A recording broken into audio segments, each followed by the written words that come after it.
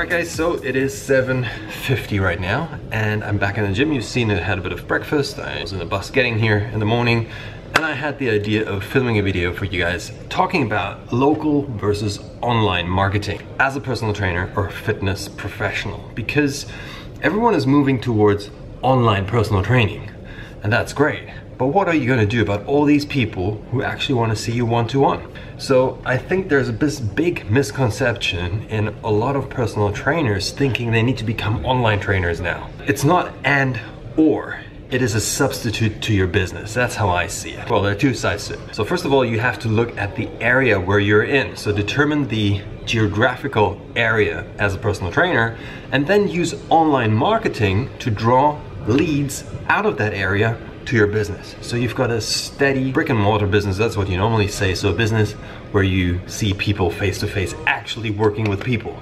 And then you look at the online side of things, and this could be online coaching either for those people you have seen one-to-one, or if you say I want to step further and my reach is further than just the ones I'm servicing one-to-one, maybe it's UK even, you know, like it's the wider range, or it's even worldwide because you're such known on YouTube or Twitter or Instagram or whatever social channel you're using, and then it makes sense to create an online personal training presence and say, I sell online coaching programs, I sell online training programs, all this stuff. But here's the twist and here's the gist of things. For most personal trainers, it's not gonna happen that the whole fitness industry is gonna move online. That's just not gonna happen, because there will always be people who want the physical contact, who need someone there standing with them in the morning and saying, let's do it. I had a client in Dubai, and when I came back, it was this idea of, oh, let's do coaching online and stuff. The thing is, it wasn't the same for him. So he said, well, I can't do this, Mark, and I'm really sorry. And I totally understand that, because me being in person, and we even tried Skype, right? This whole thing of, I put Skype on and then I talk him through things and I could actually observe him and he would always,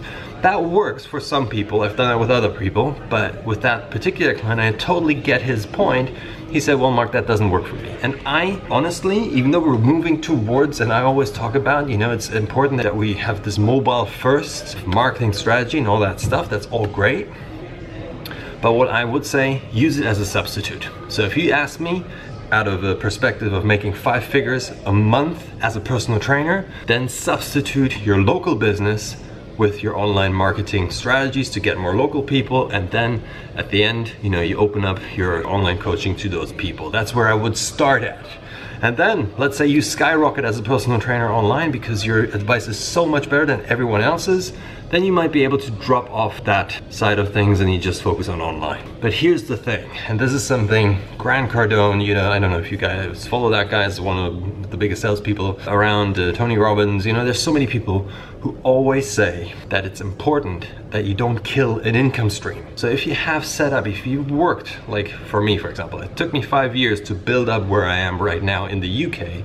And before that, it took me 7 years to build my business in Germany. And it's this thing, right? Why would you kill that kind of income stream? It's like never change a running system. Once you've set it up and it's running by itself, why would you say, no, I don't want it? If people come to you, pay you money and say, can you train me? If you are able to make that time work, let's say in a sense of, if you all of a sudden earn online £1,000 or 2,000, 10,000 pound an hour, let's say, for whatever reason, and you get paid 100 as a personal trainer, I would say, well, obviously you're gonna go there. You're gonna go where you earn more money. But if you're able to do both simultaneously, you will be able to even create more income. This is the thing.